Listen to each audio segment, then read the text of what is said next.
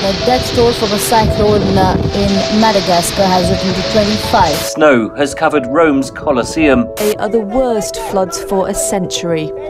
Cities around the world are running out of time. According to experts, 70% of cities around the globe are disproportionately experiencing the extreme effects of climate change.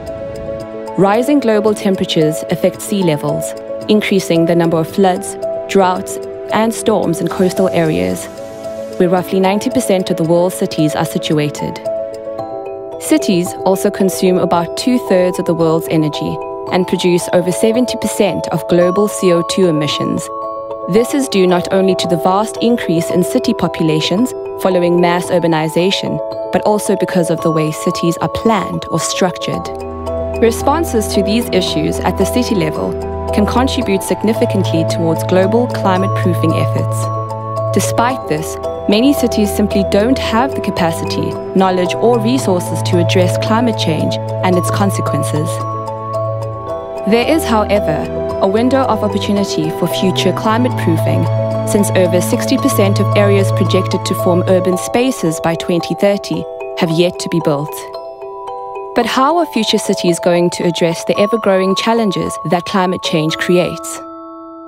The Global Cities Fit for Climate Change, or CFCC project, aims to help cities by generating locally tested knowledge that addresses the important convergence between climate proofing and urban development.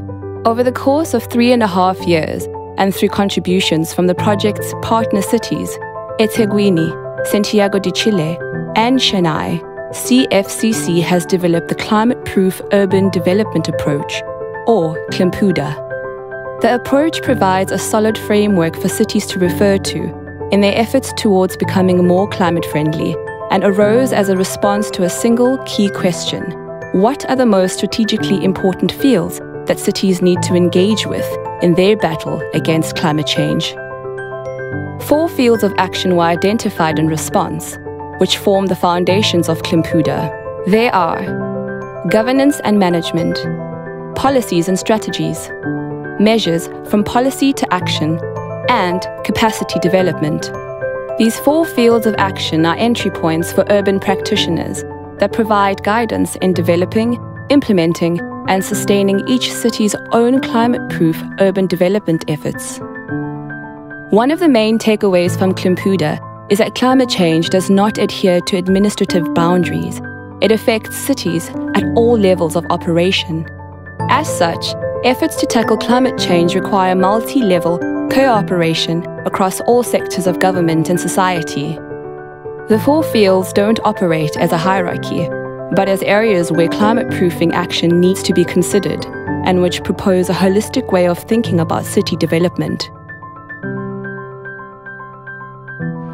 The threat that climate change poses is growing, but there is still time to seize the closing window of opportunity to make strategic changes in the way that our cities are developed, improving the quality of life for those who live there.